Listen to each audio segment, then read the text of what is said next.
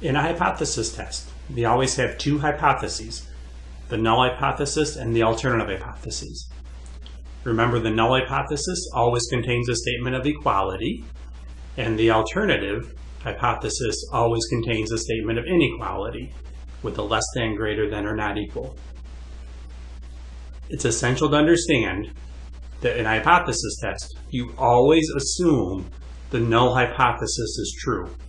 So if we were to say that mu equals 20, we're going to assume that mu equals 20 is true. Then what we do is we collect evidence, our sample data, and then we either reject HO, the null hypothesis, or we fail to reject the null hypothesis. Okay, remember that alpha represents the maximum allowable probability of the type 1 error of rejecting HO when HO is really true. That is like sending an innocent man to jail. We want that probability to be very small. We don't want to send an innocent person to jail. We don't want to reject the null hypothesis when the null hypothesis is really true. So typical values for alpha are 0.1, like 10%, 0.05 or 5%, and 0.01 or 1%. Okay, so the second step that we do in hypothesis test, after you create your hypotheses, remember that it's going to come down to making a decision about the null hypothesis. Are we going to reject the null hypothesis or fail to reject the null hypothesis? That's the decision that we're going to make. So the second step after we form the hypotheses are to create our rejection regions. Okay, and it may not make sense right away what that means, but as we go through the content, hopefully it'll become a lot more clear. Okay, so rejection regions. We essentially have three different types of hypothesis tests that we can perform. We have a left-tailed, right-tailed, and then at the bottom of the page, two-tailed. All that's telling us is that the left-tailed test, when you look at the alternative hypothesis, it says mu is less than k. That tells us less than, we're shading left. And what we're shading is the area of the rejection region for HO. What that area is alpha. So if alpha is 0.01, that means that we're shading 0.01 area on the left-hand tail of the normal curve. Okay, so what that would look like is this. Okay, so we sketch a normal curve. We know that on the z-axis, that 0 is right in the center. We know that with 1% area with a less than shading left, we know that that's going to be on the left-hand end here. And whatever that alpha value is, we know that there's a z-score that we can find that goes with it. So if we know that we have 0.01 area to the left, we can find that z-score that has 0.01 to its left by using our tables or our calculator, our inverse norm on the calculator. Okay, and we'll get to that later on. Okay, as far as on a sampling distribution, a sample means concept, we have the x bar axis, and we're assuming that mu is right in the center of that curve. Okay, with a right tail test, now we're looking at, for the alternative, is that mu is greater than k. And the reason I'm bringing up the alternative here when I say left-tailed or right-tailed is because mu equals k, the null hypothesis, is always the same, meaning it always has an equals. The only thing that changes in your hypotheses, other than the numbers, are the inequalities. The inequality in the alternative hypothesis will tell you which way you're shading. So a greater than, we're shading to the right. Well, again, what are we shading? We're shading alpha, which is the area of the rejection region. So again, that's going to be a value like 0.01 or 0.05 or 0.1. Okay, it's going to be some small value.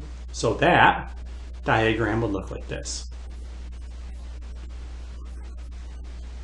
So you see it's just the opposite idea of shading to the left. Okay, and I'll mention the z-score when you shade to the left, that's going to be a negative z-star value here. And this one will be a positive z-star because we're on the right-hand side of 0. Okay, and then for a two-tailed test, notice that the alternative hypothesis is a not equals. Well, not equals means that we could be on either side of mu equals k. All right, so what we do there is we shade both ends. Well, now the only difference is we have alpha over 2 because we have two tails to split that total area or probability of alpha. So you have to divide it by 2. So, for example, if alpha is 0.1 or 10%, you would divide that by 2 to get 0.05 or 5% in both tails. Okay, and then you're going to have the same z-score except one is positive and one is negative because of the symmetry of a normal curve. Okay, so again, what tells you which way you're shading, either on the left end, right end, or both ends, is the alternative hypothesis. Basically, the sign or the symbol in the alternative hypothesis tells you which way to shade. Okay, so let's put some numbers to this.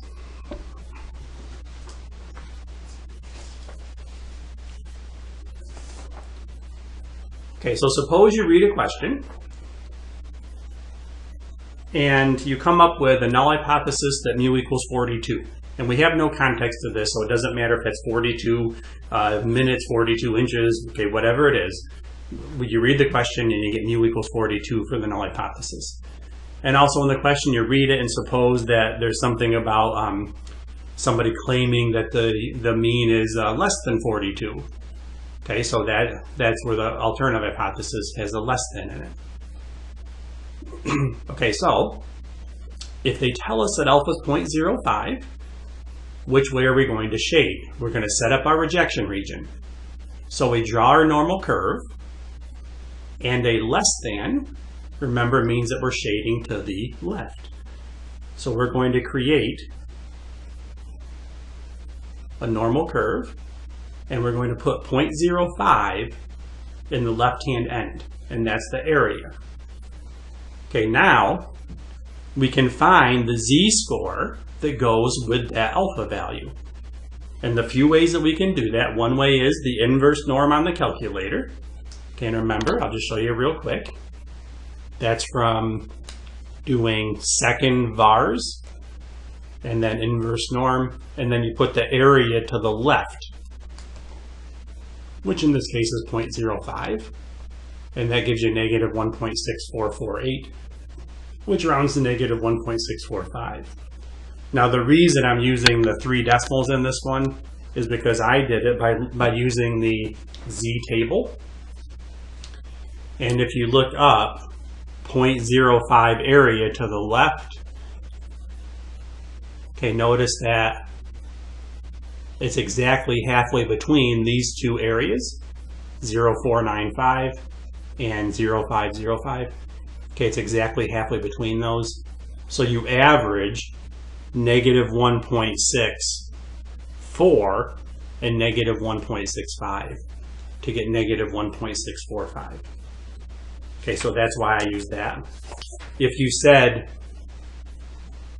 negative 1.65, I would accept that because you ground it on your calculator.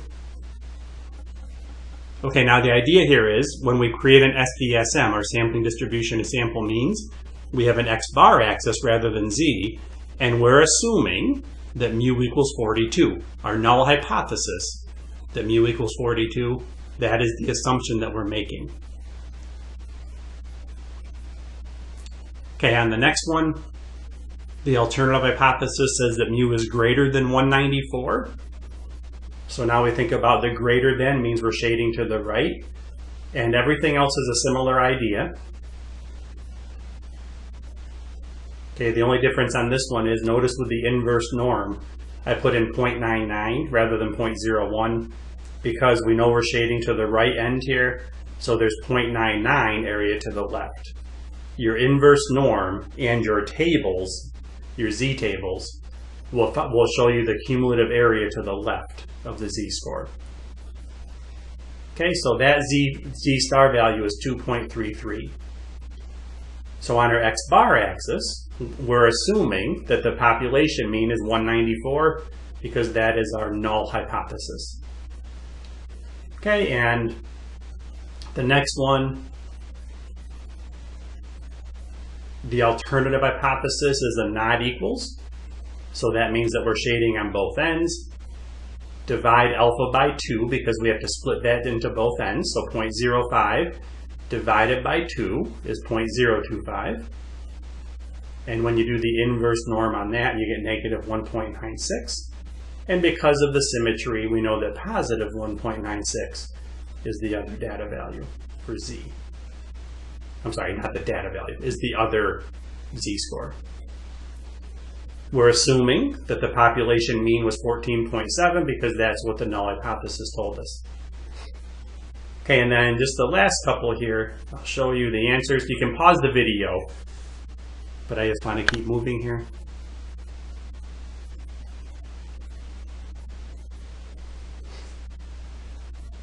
Okay, and number 4, again, less than means we're shading to the left. So that has a z-star value of negative 1.28. And then the last one has a not equal to, so we're dividing it into two tails. And a lot of people miss this. When you do 0.01 divided by 2, you get 0.005 area. Okay, and that's where you get, on the inverse norm, you get negative 2.576. If you looked it up in your tables, I use negative 2.575 because we're exactly halfway between these two. And when you average negative 2.57 and negative 2.58, you get negative 2.575. Okay, but if you use the value your calculator gives you, the 2.576, that's perfectly fine. Okay, and the last thing I'll mention before I go on, it's probably confusing, okay, why are we making these rejection regions? Well, remember, it all comes back to the idea that we form this null hypothesis and we're assuming that it's true.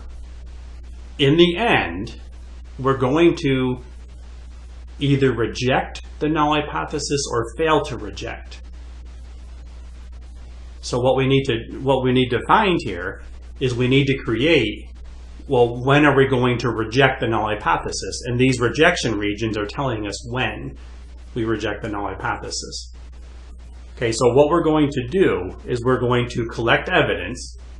So we collect our sample data. Now, just kind of forecasting ahead here. Let's just suppose we're looking at this example here, number 4. Let's suppose we collect our sample data and we end up with a sample mean of, let's say, 35. Well, we're assuming that the population mean was 39. So 35 is going to be somewhere down here to the left.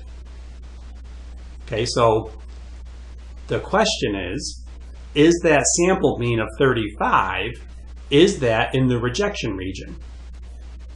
Okay, and that is where we're going to be able to turn our 35 x-bar value.